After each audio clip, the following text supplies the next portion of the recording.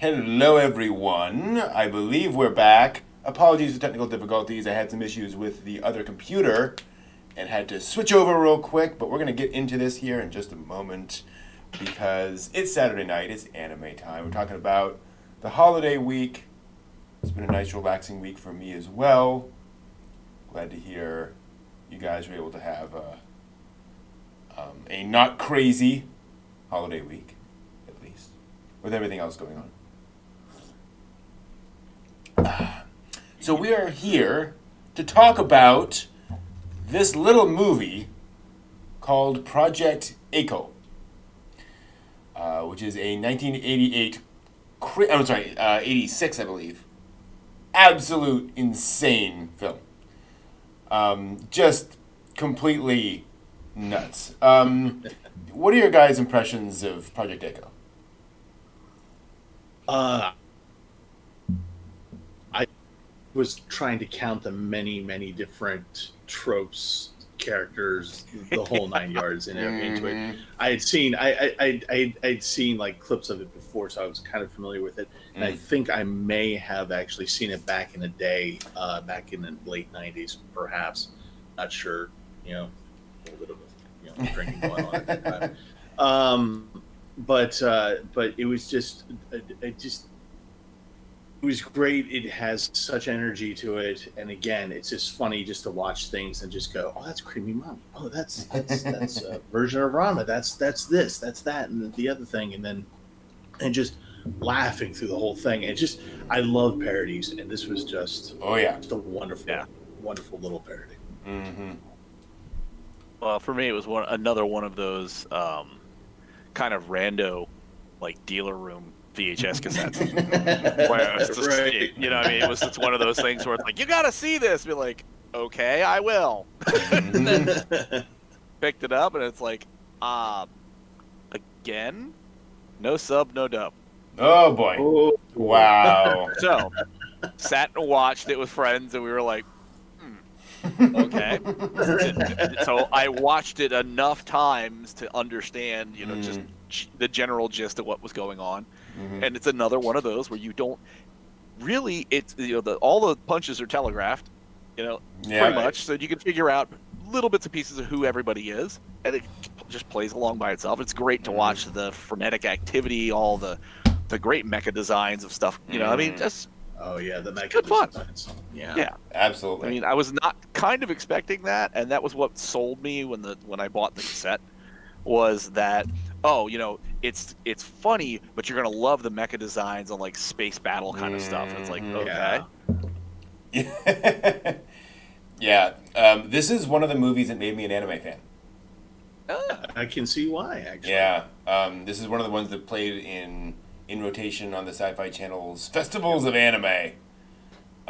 Really? Oh yeah. Wow. And it was. I grew up loving science fiction, and seeing a movie that just clearly loved science fiction as much as I did, but was also just making so much fun of it at the same time, just really connected to me very, very, very closely. Because it's, and I had actually forgotten this when I went to watch it, the fact that it opens with, it's like 7 minutes of space stuff. Of sci-fi elements, just kind of going on, doing his thing. Which is for me, I was just like, oh wow, okay, maybe they were wrong about how they described it.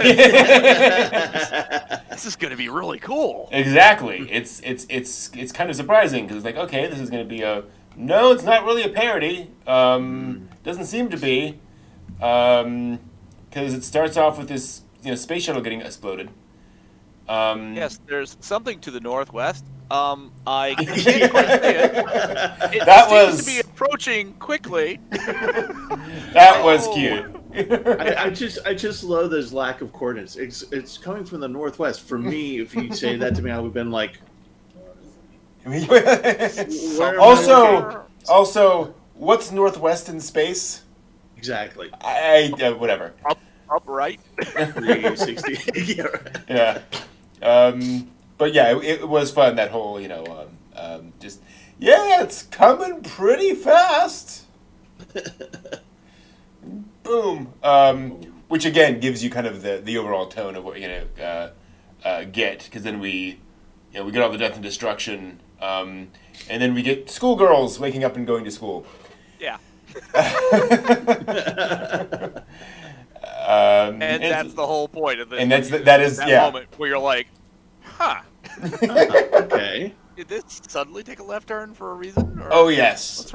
Let's ride this, see where it goes. I can just only imagine having no sub, no dub, and Yeah. just watching this, and just my reaction would be just like going, space battle. Okay, cool.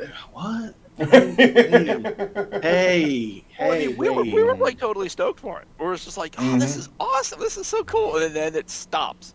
I'm like, huh. And then you have 5 minutes of a blonde girl scream. Echo!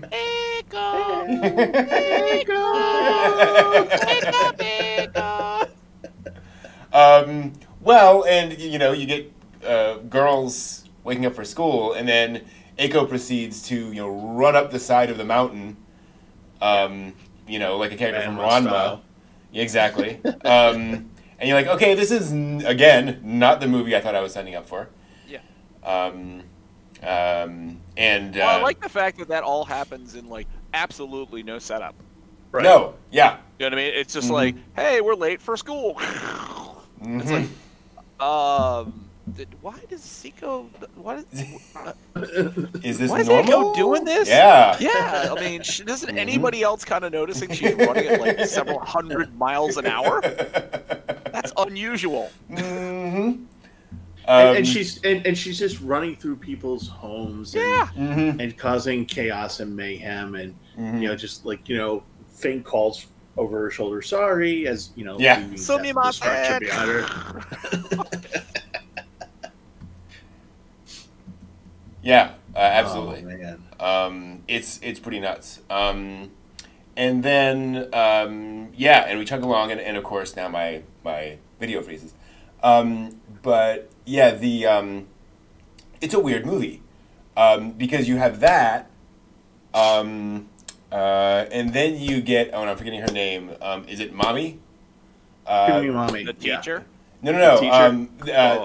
Not that. The Fist of the North Star girl. Oh yes, Mari. Okay. There we go. Mari. Yes. Which totally threw me off when I was like, there's North Star. All right, okay, wait, what? Wait, what's going on here? Why is he in a Skrull uniform? And then you see the braided pigtail coming out of the back, and then Fist of the North Star opens his mouth, and it's not a he, and it's a little voice. I'm gonna beat you up. Wait, what?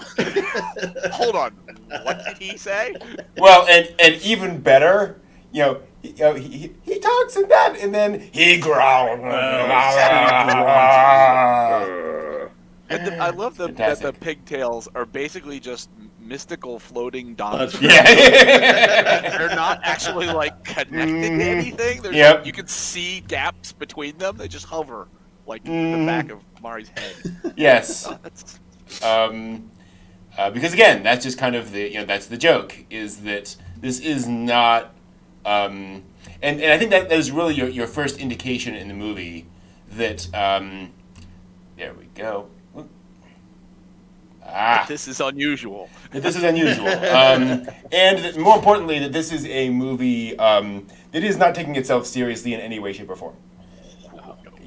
Where you have space stuff, and you're like, okay, it's there's a comedic aspect, and then you have Girl running up, and then suddenly you have Fist of the North Star parody.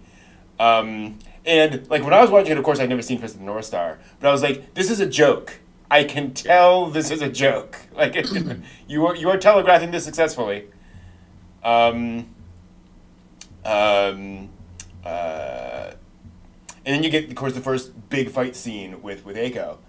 And again, I think this is interesting how they kind of telegraph this, that all the scenes of Eiko running to get to rescue Seiko are incredibly gorgeously animated. Yep. Yeah. Just like drawing on ones. It's crazy. The thing about for me for parodies is that parodies are usually something where you're just like doing something that's going to be funny and you don't really need to pay attention to the animation or that kind of thing, as long as you get the funniness across the comedy across. And the thing about Project A-ko is that you are looking at beautiful animation, whatever it is that you're looking at, whether it's the space stuff, the mecha. I don't know if you guys noticed in the credits, but the mecha had their own designers and character designers and things like that. And, so this was lovingly crafted and it was just amazing. I was like, oh, thank you. Thank you. Apparently Project A-ko was one of those projects that just attracted all sorts of leading lights in animation at the time, where they were like, hey, come work on this, and, we'll all have fun together drawing this ridiculous stuff. Because the great thing about Project A-ko is it, there's enough space, kind of, if you want to do mecha stuff, if you want to do superhero girl stuff, magical girl stuff, kind of. There's just all sorts of things you can animate there. And apparently folks that took them on that. Because when A-ko's running down the hallway to get to Seiko to stop the fight. I love the jumping out the window where she turns and pivots, and you just the fluidity of her crouching to then jump out the window. It's like, wow, you guys really visualized how you were doing this, and then just nailed that down to get that spring motion. That's like, wow, jeez. And it's one of the interesting things. Like, this movie is so cartoony in a lot of ways. Seiko, obviously, Biko's obsession with Seiko, which we'll get to, and just the action and so forth. But the fact that they ground the action in such thought towards momentum and gravity and all that stuff just really sells it. You're absolutely right. And I think it's one of the reasons why people saw this movie and it feels so special, because there is all that attention to detail to it. And then we get the scene I'm going to have to skip past real quick of Biko thinking to herself about Seiko and how much that Seiko has to be hers. So we got to talk about the backstory of Project A-ko for a second. The team that worked on Project A-ko, before making Project A-ko, made a segment of a series of OVAs for adults, shall we say. And this was going to be another in that segment. And the segment that they'd done was this kind of goofy sci-fi thing with, girls falling into each other and then, doing the kinds of things that happen in adult OVAs. And it's stuff, exactly. And when they conceived Project A-ko, and I don't know all the backstory, but it evolved into an all ages kind of a thing. And this scene is one of the sequences that they left in, basically, which is going to be about how much Biko really wants Seiko. And in all fairness, having watched more of it, it's highly suggestive. Yes, absolutely. But completely non-graphic. True. So that you know what I mean. It's like if you can get what's being inferred by what's going on there, you can add more certainly than to what is actually shown. Yeah. So. It was kind of interesting.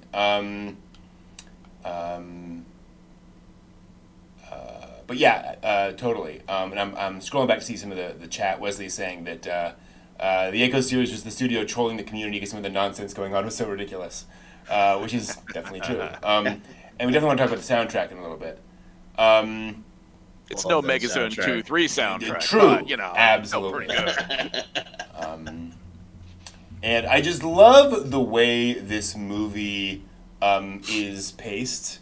Because after this, we have them going out in the town and having them chat while the screens behind them are talking about the lost ship. Yeah, the ship. All that kind of stuff. The deep space probe that's gone somewhere. Yep. Just sort of layering that in where you know what's going on, but you see that they don't know what's going on. Yeah. It's just lovingly done. And boy, do they not know what's going on. No! Yeah. No! No, they do not care. And then Eiko, rescues Siko. Various folks are in the crowd. And then we get to meet Captain Harlock. I'm sorry, Captain Napolitana. Yeah. Who? What Harlock would look like as a woman. Yes. Well, we'll get to that too. Sorry. No, it's fine. And Napolitano. Spoiler alert. And in case folks are curious, he looks kind of like Napolitano, but he's kind of posed like Char Aznable as well. Like his ship is very sort of Xeon, because that is Char Aznable's voice actor in the original Japanese. So they were kind of playing on that a little bit as well. Yes, apparently.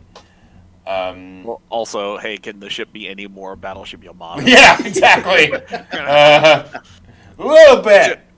Yeah, slightly. Which we, of course, know the Battleship Yamato and Captain Harlock. They're all sort of in there. So yeah, exactly. It's a thing. And so again, we're getting this idea that they're just sort of layering parody on top of parody on top of parody. Yeah. And then we get the final reveal about Biko's past and the fact that she was an annoying little kid. And the first of the great face-offs between Eiko and Biko. It should also be pointed out, by the way, so Ko is a Japanese sort of ending word for girl. So, a girl's often named Akiko or whatever. So you often see Ko at the end of girls' names. So in a script for a movie, if you have just like a random girl, she will be Eiko, Biko, Siko. Right? It's like Soldier A, Soldier B. So the joke of this is that this is just random girl A, random girl B, random girl C, except they happen to be like the most powerful girls in the universe. Yeah. And so Biko reveals the mecha that she built overnight. Yeah. Yes. Fit of madness. I love how like every time she's making something, she goes a little. Yeah. Like crazy, a little twitchy, moody. Yep. And then it completely fails. And so she goes back through, and there's that looniness. And she has to go back to the drawing board and figure out how she's gonna kill Eiko this time. There's no story in like, why aren't you just trying to like focus on Siko and be like lure her away with candy or friendship or something? Instead, you're like, I have to build like a murder machine to kill girl. Like, well, that's a bit of a jump. And that's what I love isn't that the plot of every shonen anime ever? Right, like we can't actually go and get the evil sword of forever. No, we have to like meet each other on the street and fight for 20 episodes. Yeah. I mean, she went from the typical, like Biko went from the typical. Oh, I'm going to set up a scenario where I look like the heroine, and I'm going to get Siko, and she'll be mine by using Tran, Fist of the North Star over here, and And I'm gonna, and then she jumps from that to, but it's the murder machine, and it's just like, there was no middle ground. We went from innocent kind of rom-com story to, hey, we're gonna kill somebody here, because what happened? Because I really because I really want the little blonde girl who does this all the time. So mean to me. Somebody in the chat said that was grating, and I will admit that for the first 5 minutes of just like that in the classroom, and I'm just why I was drinking during this movie probably was because it was a coping mechanism with that. And that's one of the things I had the exact same reaction the first time I watched it, and then when I came back I realized, oh no, that's the joke. It's a joke, right? Why would anyone like Siko? Like, she is the most annoying character in anime history. But for some reason, for some reason, everybody loves her. Yes. And the fact that she sleeps with her eyes open. Yeah. That was a little creepy. Yeah. That scene. She's special in many, many ways. Many ways. I also love the fact that again they're having fun with things that this mecha is defeated because it's just terribly designed. That like she can't reach the one activation lever. Yeah, and what's up with the deer striker on one part? There's like a lantern behind her. And I've never, this would be one of those. What was the pop videos where they would go? It was like on VH1 or something. Oh, it was pop-up videos, and show you a music video, and then it would tell you information about bits and pieces of the music video. It's like, this is in the background because of such and such. You need a pop-up video with that to be like, okay, what's the deer striker? What's the joke with the deer striker? And what's the joke with the lantern? and I suspect just the joke is that she threw all this together in 12 hours. And so everything's kludged together, and it's just every possible nutty thing, cuckoo clock, right? Just don't touch that; it controls the environmental control. Yeah, exactly right. Yeah. Whereupon Eiko trips it. Just, kick the leg out. On with your day. Wow. Whereupon Biko completely loses it. Because Eiko finally makes it to school on time. Yeah.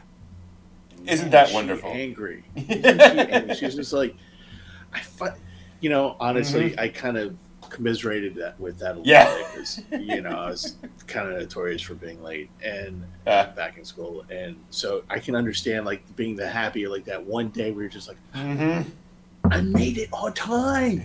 Give me credit for this. And it all came together for once. Yeah. And Eiko's just like, see, I get. You go. That's it. And again, the fact that what defeats this thing, her rage at being late for school the final time, and oh my gosh, how many months did the animator work on this sequence? Eiko flipping over these things and throwing them against each other and all of that. It just goes on. But it's beautiful. It's fantastic. It's just, and literally, the robots are hardly doing anything, but just the kinetic motion of Eiko just moving is beautiful to watch. Oh, yeah. Yeah. It's just gorgeous. And again, I think it's important. One of the things that the movie is helping us do is this is payoff, right? We have all this scene of buildup of frustration on both parts, and these mecha, what's going to happen? And again, I think what was smart is that in the earlier segment, the joke is we have all of these powers, and she trips it and falls over. This time, no. She's going to fight and annihilate these things. Yeah. And it would not be the last time she does that. Also, I should point out, if you didn't know this already, I happen to be not showing any of the shots with panty flashes, which surprises me. Because practically every action shot in this, she flashes her panties. Which, again, is kind of the joke. And then, the moment when Biko reveals that she's not done yet. And she shows us her battle outfit, which again I can't get a good shout out. Is the slap in the face to every time you have an anime where some female shows up and she has a breastplate that's literally just a breastplate.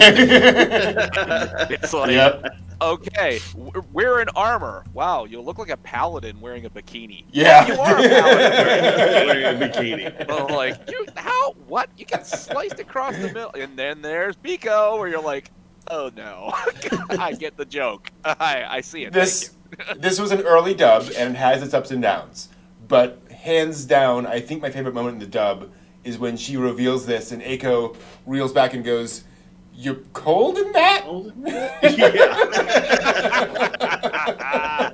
Nice. And then they face off. And I'm trying to remember. So yes, we have that. I had to assume. And then again, this is the movie. They face off, and we cut back to the sci-fi action. Yep. And this is where the movie kind of goes in, and this is where you really see the Yamato. And this is where I honestly felt a little emotional. Because, you have this showdown between the space station and the evil spaceship, and those people die. Yeah. Right. And they're not just sort of random people out there in space. Like, you get to know them a little bit, you get to see them a little bit, and they just get annihilated because of this sort of misunderstanding. And they're not. There's no setup at all of these are the evil military people. Mm-hmm. They are the ones that are doing things up there, and this is this is kind of, it's terrible, but it's kind of justice because they're bad. It's no, they're literally just people working on a orbital platform. Yep. That's it. Yeah. Well, it's like the whole scene of where they're like, yeah, it's incoming in 30 seconds. Like, our death is imminent in 30 seconds, and everyone's just like, really calm about it, send out the fighters, whatever, and the big battle happens. And then, and then it's just like, Macross, where the crew of crew is like all women, right? Right. And you're like, well, and so here's where the parody comes in, so that they're all women. You're just like, oh, it's like Macross. So they're all women. So, they're not gonna die. Yep. Oh.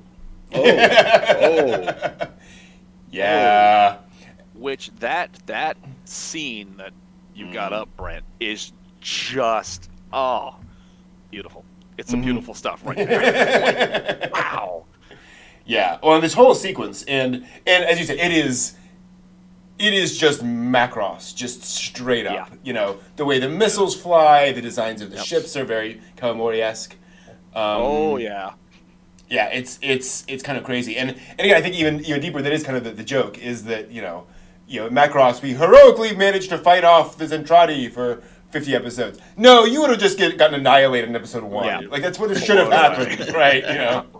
Well, and that's actually. Did you guys catch how at the Constellation, the deep probe ship got destroyed, and Captain Harlock saying they're on the bridge, and they're like, and the crew is saying to him on the evil spaceship, going, "I think we just hit something. Did we hit something? Yeah, I'm not sure something. I think we hit something." They're like, "Did we? I don't know. Okay, whatever. We're just keep on going. What that was, speed bump. It's probably some man ship with 5,000 people. Right. Yeah. Well, and fully undercut by the fact that he fires, and what is the thing is, we don't have time to negotiate like civilized people. Blow them away. Barbarians. All right, you didn't save seriously. the princess. Now, and that's the interesting thing too. Is like the stated goal is to save the princess. Mm-hmm. It's not to destroy Earth. No, it's not to kill no. everybody on the planet. And it's just again, like we were talking in Megazone 2-3. This is a moment where somebody makes a subspace telephone call and says, "Hi, we don't want to shoot at you. Don't shoot at us. Somebody we think landed on your planet. Can you help us?" All we want to do is take them home. That's it. No conflict, no nothing. And it's here we have a war. Yeah. I'm like, this is all we want. Look. Which she's annoying. She cries a lot. She just she can't cook. She can't cook. She's poisoning people. Yeah. You just give her back to us. We'll take her off your hands. There we go. It's more trouble for you than you need. So give her home. And which again help you. is the joke, help me right? Help you. Which should happen in every anime series, but does it? No. Of course, we have to have a giant fight. But did you guys get confused with who the princess was? Oh, yes. My first thought was that it was supposed to Eiko. be Eiko. Yeah. Right. And then it's Seiko. And I'm like, what? I'm sure that was deliberate. Is that, Yeah. Oh, yeah. Big space princess. Well, Eiko has the powers. She's unusual. Yeah. Right, yeah. No. They want the whiny girl. That's her special power. Yeah. Yeah, exactly. Well, literally. And then we cut back from that to, I'm going to say it, one of the greatest duel sequences in anime. It's pretty damn cool. Eiko and Biko fighting in the hallways of their school, just completely trashing their high school. And I'm sure there were at least a few high schoolers watching this going, yeah! I felt bad for the tankers, the guys in the tanks. Oh, yeah. And they're just like, no, we're in a tank to defend it. Just stop. Yeah. Off they go, and they're killed by, Yeah, like, you girls got to get out of here. Here, cuff the tank at that thing. Yep. So, and again, love this element is that, Eiko and Biko don't even realize there's an alien invasion going on. Their duel just continues, and they're just throwing tanks at each other to try to kill each other. And that isn't even enough. You also have that gorgeous reveal of the ship, the 4 mile long battleship, which just keeps on coming and coming and coming. Which I swear is also a Macross thing. Oh yeah, Because I Yeah. think in Do You Remember Love, when Medusa's ship shows up, you see in darkness nothing, and then all of a sudden you see the giant reflector ray show up, and then the whole thing starts to reveal back from shadow. Yep. It's just like, Oh yeah. Oh, I am sure this is a Do You Remember Love reference. Totally. And then that gorgeous space fight sequence with the fighters and the oh man.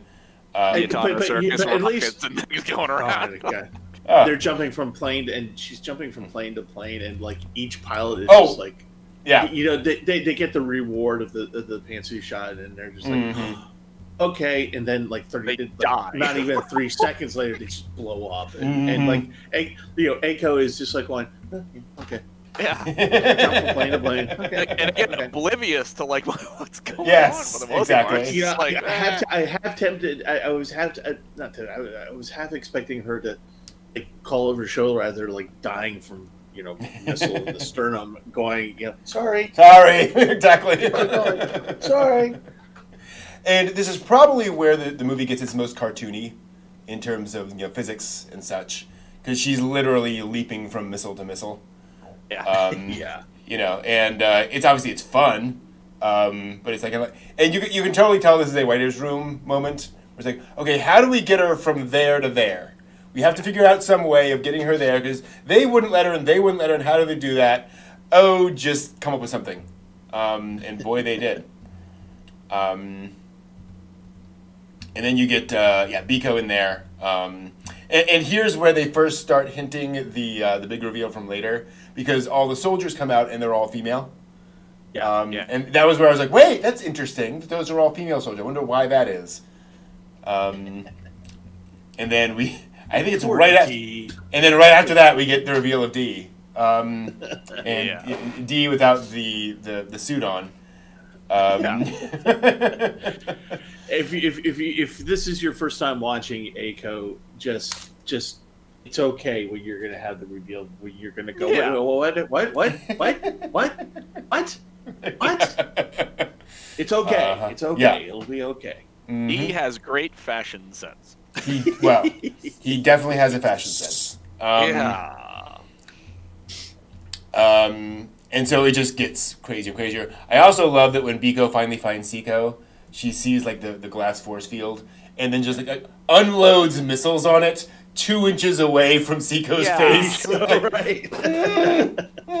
And all it does is break the glass, Yeah. basically straight down. It doesn't blow in and like shatter all over Seiko. Magic glass. It's fine. It's a spaceship. It does things. It's Right. anime. Totally. It's anime. And then Biko discovers the thing, and we get her fight with D, which again, to your point, as silly as it is, there is a weight, there's a physicality to this fight, Yep. where you feel every hit, you feel what's going on, Yeah. and of course it also happens to be cutting away Eiko's clothing, because it's anime. Giant sword slice. Yeah. Yeah.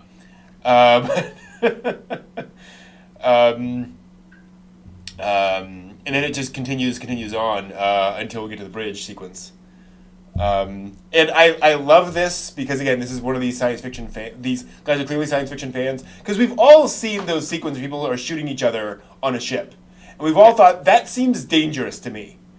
And sure enough, they get into a firefight on the bridge, and it ends poorly.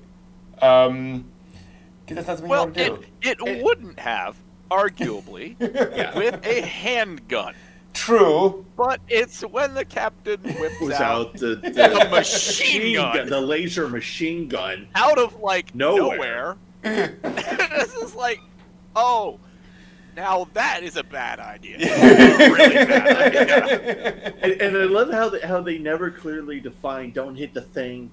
Right, yes. That Biko is standing behind. Don't hit it. D, what are you doing? What are you with the handgun? Don't do it. Okay, here, let me do the laser cannon thing.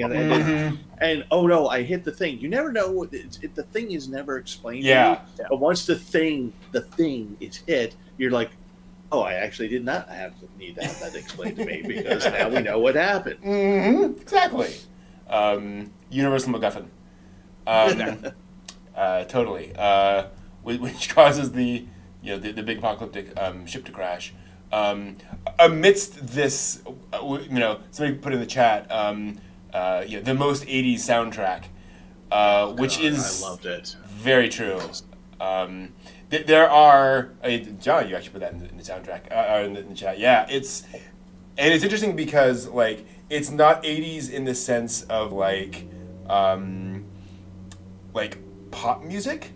It's 80s in the sense of just that the drums and the synths and all that. Oh, I had a total Soul Train thing going on with that music. Mm-hmm. I had a total Soul Train. Nice. Like it was like the beat and the music. I was like, it was like watching Soul Train. The one white girl on there going,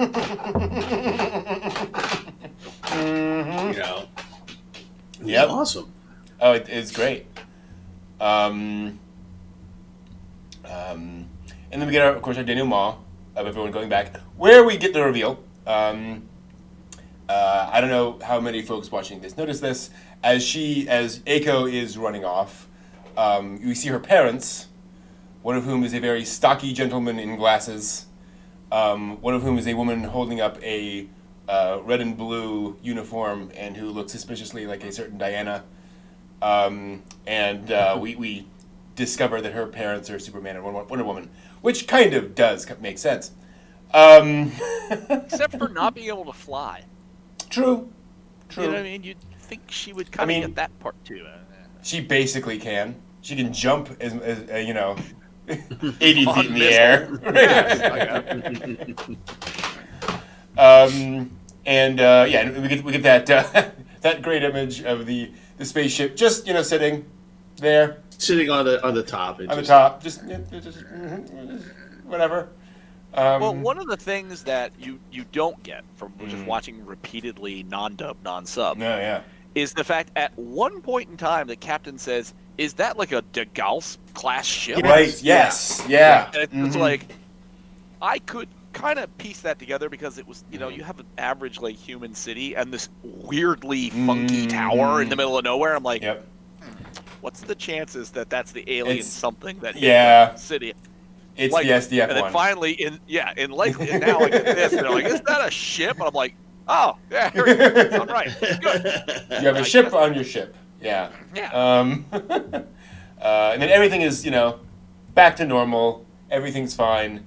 Everything's good. Except Biko is there waiting. The universe is low. Please donate. Guys hanging out.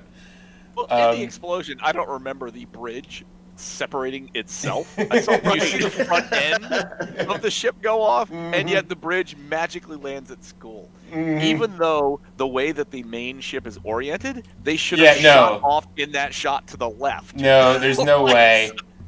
Absolutely no way. Kind of boomerang the bridge back into school.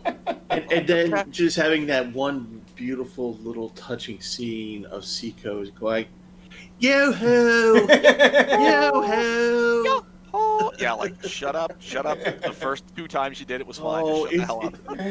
And that's when the Earth forces who just got their butt whooped just said, your guys' points, why didn't they just phone us and say they want this little brat? Just send her. Take her. We will wrap her up and just give her to you right here, please. Which also reveals why Seiko is not really the main plot point of the later Eiko movies. Like she's there and she's around, but it's not about her because you can only take so much Seiko. Yeah.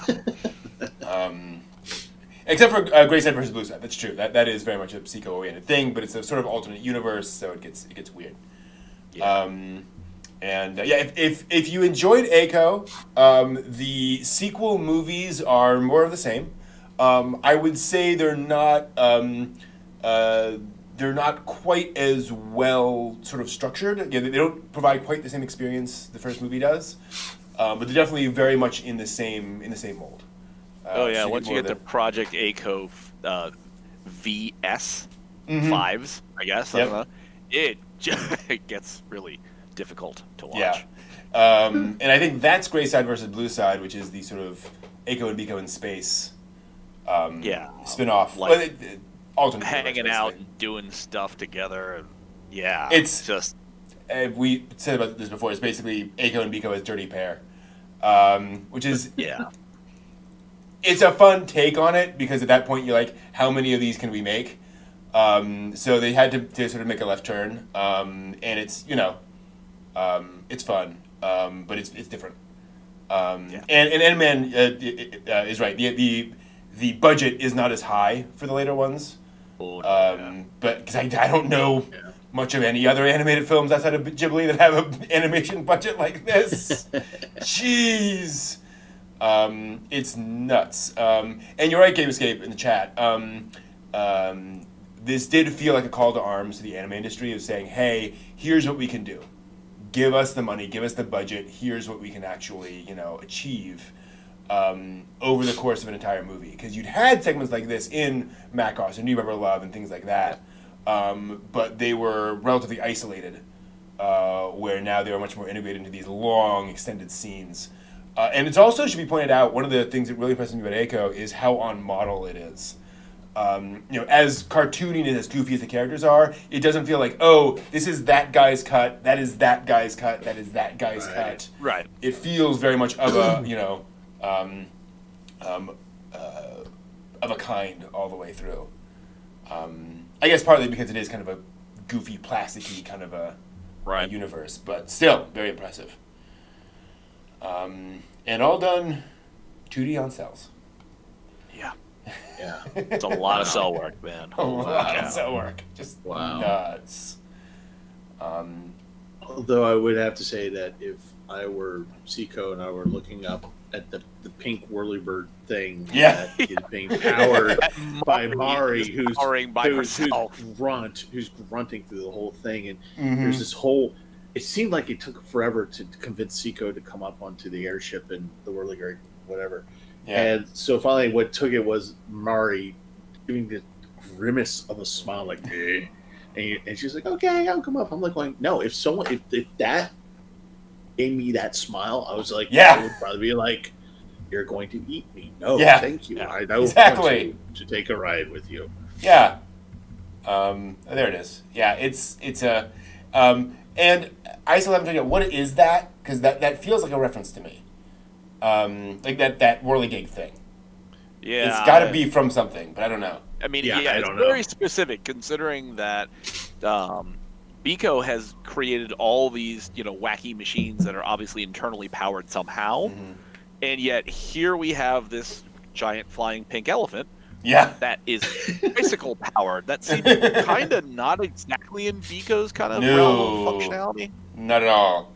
So yeah, once you reference, and I would have thought no.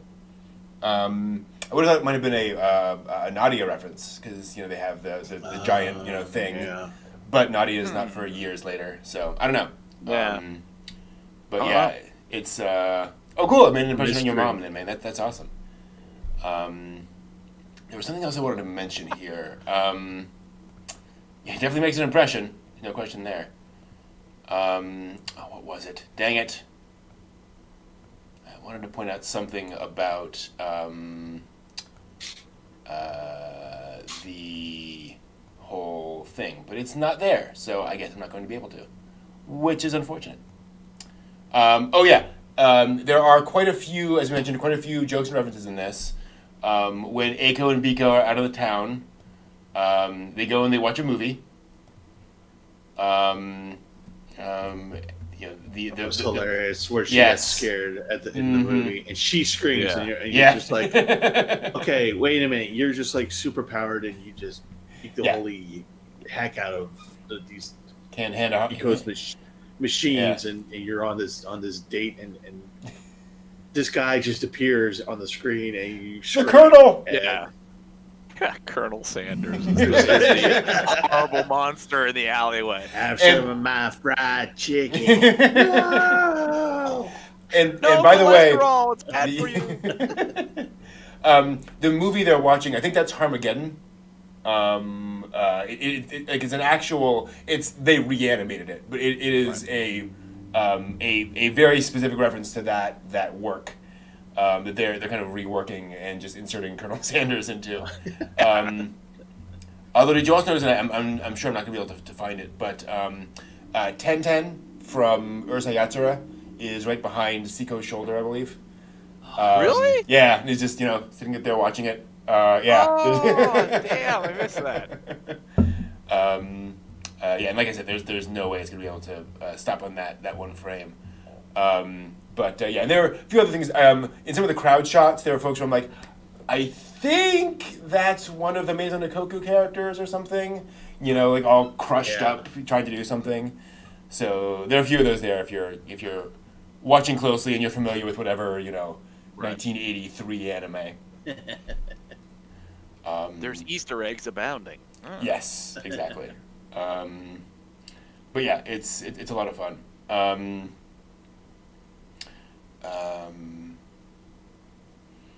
So that is Project Eiko. It's an experience.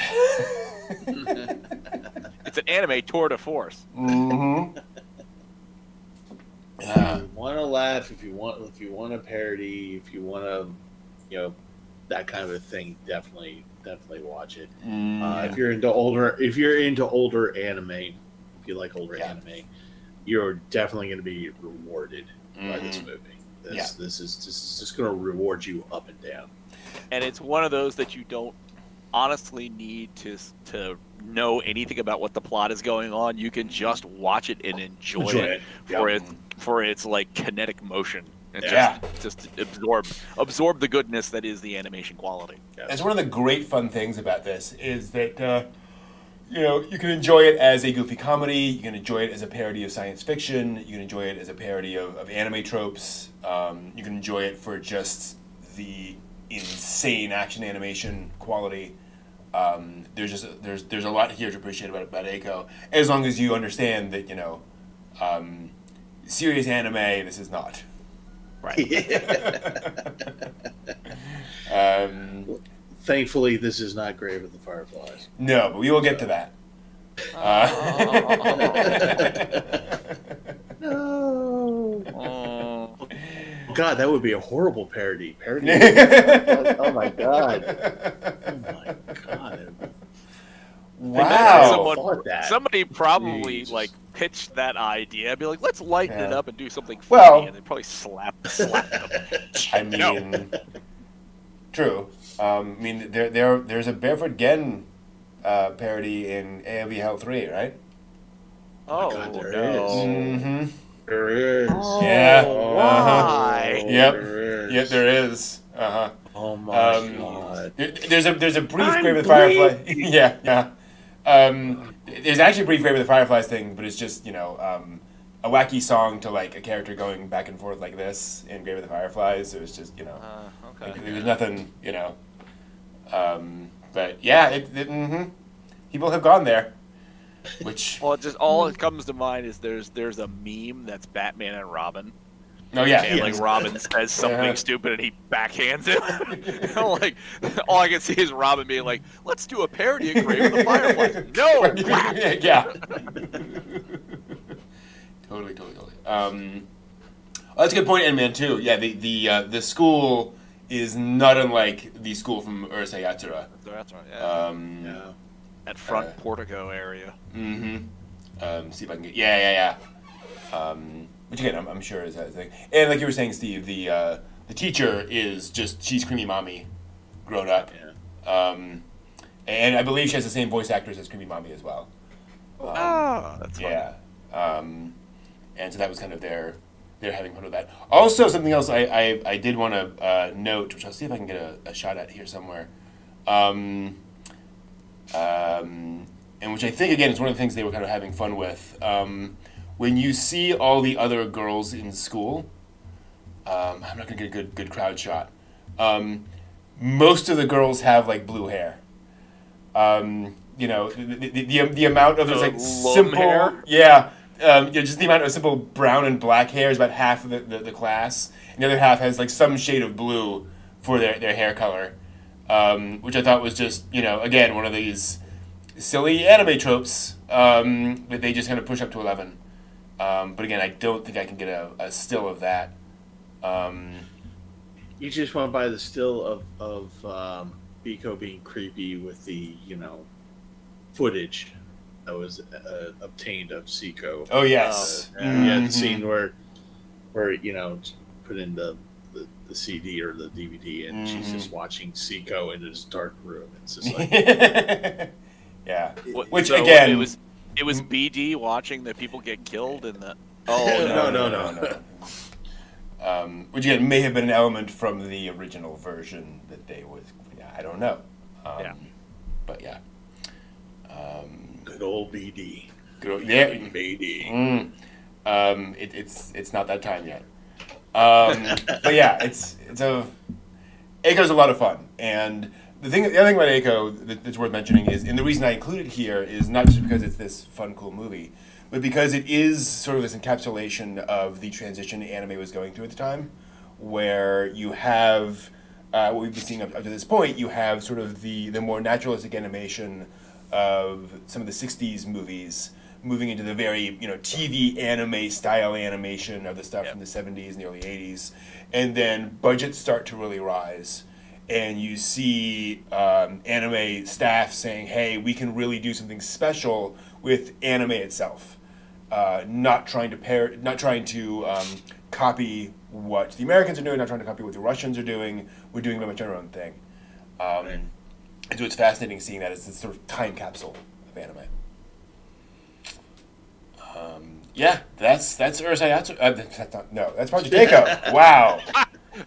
That's how many things they're doing here. Dream? Ah! See, it all comes together. It all comes together. When I woke up this the morning, back of a turtle. It felt like I was, you know. That's okay. That's okay. Tomorrow's the school festival, and this will all be over. Yeah. Poor Willie. As long as we got the tank and the Right. cafe up and running, we're set. What? Oh, that was a movie. It was.